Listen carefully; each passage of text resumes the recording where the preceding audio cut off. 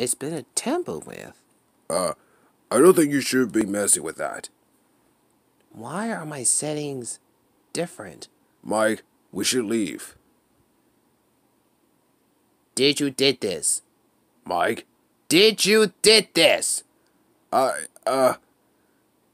Yes, I did. But you don't understand. Why? Why did you do this? You know, it's just a case. A case of what? You don't think I'm scary, do you? Mike? You say you believe me, but you're just like Hardscrabble. You're just like everyone else. Look, you got it better and better. I'm as scared as you. I'm as scared as anyone. I just wanted to help. No, you just wanted to help yourself. Well, what am I supposed to do? Let the whole team fail because you don't have it? Mike, come on, buddy. Let's get you out of here. This is all my fault. I'm sorry. You were right. They wouldn't scare of me. I did everything right. I wanted more than anyone. And I thought if I wanted enough, I could show everyone that Mike Wazowski is something special. And I'm just not.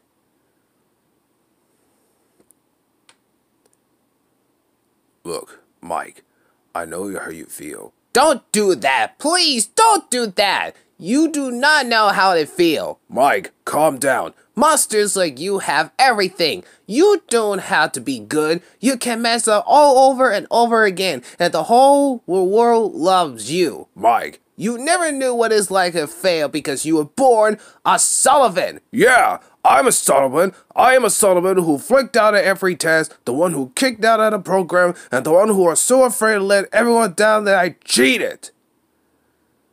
And I lied. Mike, I never know how you feel, but you're not the only fail here. I act scary, Mike.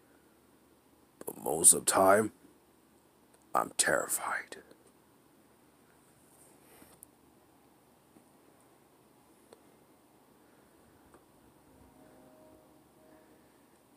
How come you never told me that before? Because we were friends before. Wazowski! Ah! Whoa! What the? Sully? Stop the bus! Are you crazy? Mike, I don't know a single scary who can't do what you do. I know everyone knows us together. They think I'm one running the show, but the truth is, I've been running Cooltail since day one. You made the deal with Hardscrabble. You took a harmless team and made it the champion. All I did was catch the pig. Technically, I caught the pig. Exactly. And you think you're just okay? You put the biggest scare the school has ever seen. That wasn't me. That was you. You think I could have done that without you? I didn't even bring a pencil at the first day of school.